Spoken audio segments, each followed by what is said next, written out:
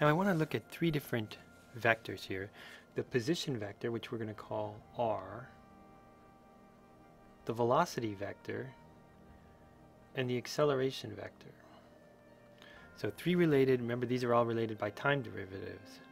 And I want to look at these under two different coordinate systems.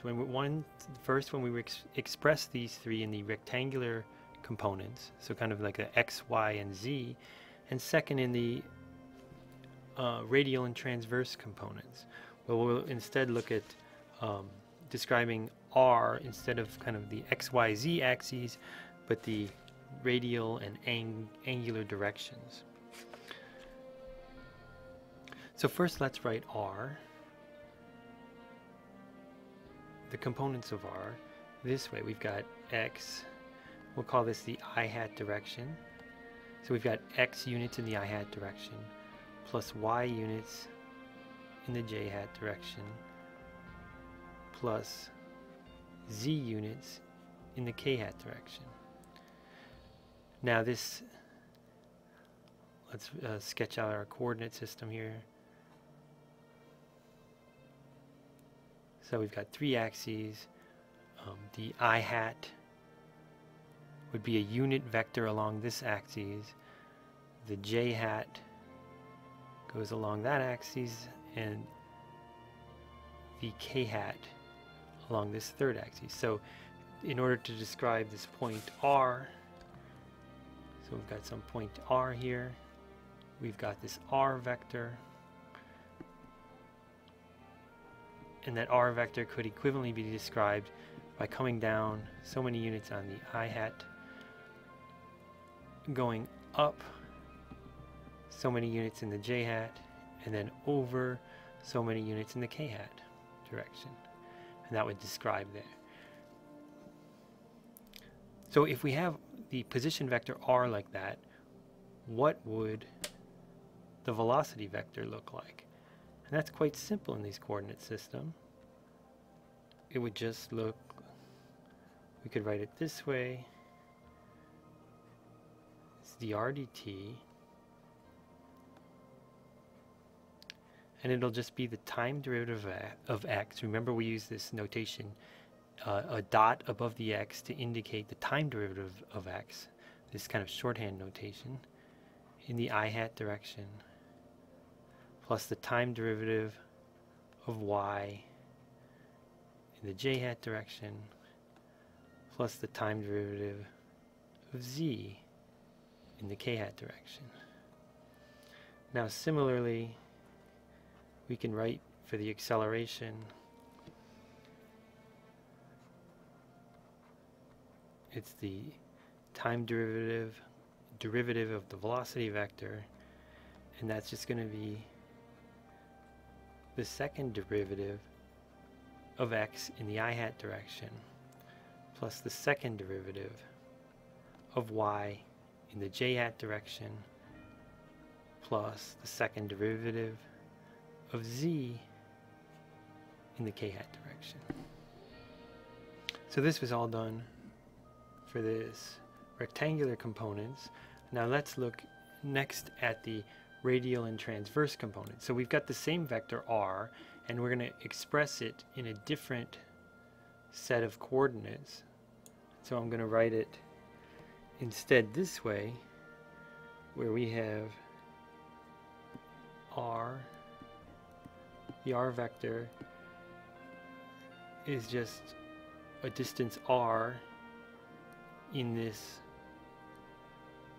e sub r hat direction, and it's at an angle theta in the e sub theta hat direction. Now this expression, so it's the same vector r. Let me go back and look at this.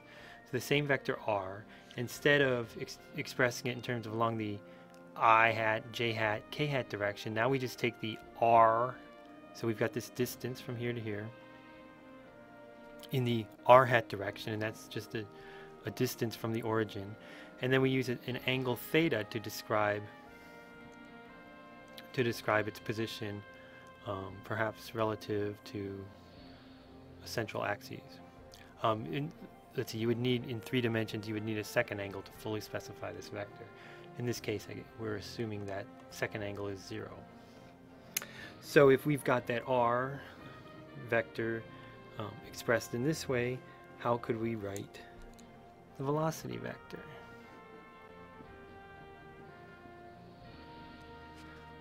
Well, we would just write it this way. We've got r dot in this first direction plus r theta dot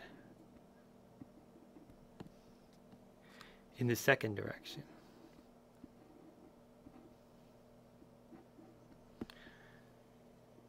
So in this case, because these the basis of this coordinate is not as simple as this I hat, j hat, k hat, we get kind of these cross terms. And so the velocity depends in each case, so in the theta hat direction case, depends not only on the rate of change of theta, but also on r itself, the magnitude of the distance from the origin. And let's see how complicated this gets when we look at it, the acceleration. Now we've got it to consider the second derivative of r minus r theta dot squared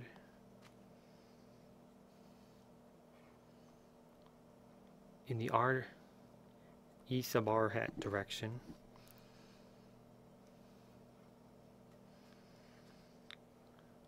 plus another complex term. Here we've got r theta double dot. So remember, this is the second derivative of theta right here with respect to time, plus 2r dot theta double dot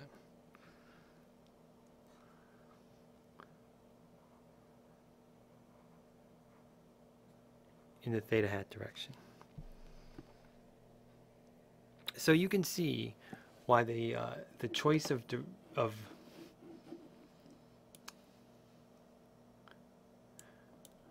why the coordinate system choice is important. In some cases, the choice might make the calculation easier in one set of bases, for instance, this radial transverse components, but in other cases it's probably much easier to do it in a rectangular components. Let's take a quick look at a third type of coordinate system you might construct, which is useful in some situations. So we'll call this the tangential and normal components, and in this case, let me sketch this out. We might have a point, and here we've got a kind of a localized coordinate system where at any moment this point could be moving in some direction, perhaps following this path. So along this path, we can kind of define a local coordinate system that has two parts. One, the tangential part,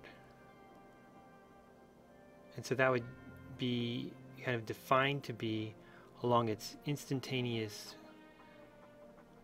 direction of motion. So in this case, we've got a particle going like this at a certain point. It's right here moving in this direction. And then the normal part to that, and that'll be directed perpendicular to that tangential part. So you could see this coordinate system shifts along as this particle moves along.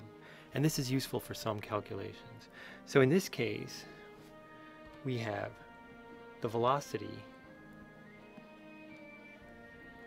is really equal to the velocity, kind of by definition, the magnitude of the velocity in the tangential direction. So this is kind of by definition. So when we have that, we could calculate the acceleration. And this is where things get a little more interesting. the acceleration will equal the time derivative of the velocity in that tangential direction plus the square, that's v squared, divided by rho, and I'll define that in a second, in the normal direction.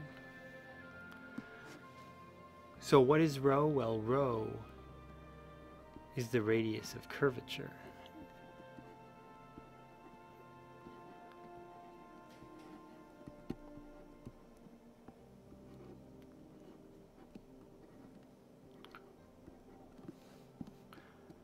Now this depends upon the motion, but at any point here, one could say, let's see, you could take kind of the instantaneous arc here and trace it back to some center point where that arc would go into a continuous circle.